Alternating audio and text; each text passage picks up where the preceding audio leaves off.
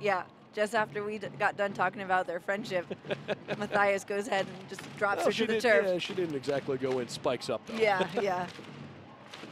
Instead, a de facto corner kick for Rapinoe. Slightly better angle. Seattle has not scored in 2 games. Might this be their first one of the day? Rapinoe cracks it. Rebound up and in. Seattle Reign FC strikes first.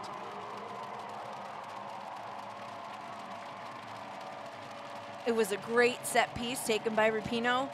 Honestly, if she doesn't score off it, it's okay because it rebounded and went right to Oyster's feet for a great one-time ball into the top of the net. That ball just had so much pace from Rapinoe. Roland wasn't able to hold on to it. Put the deflection down inside the 6. Oyster cleaned it up. Top of the net. What a great first goal for Seattle. Huge for Seattle, and just the 2nd goal for Megan Oyster in the NWSL.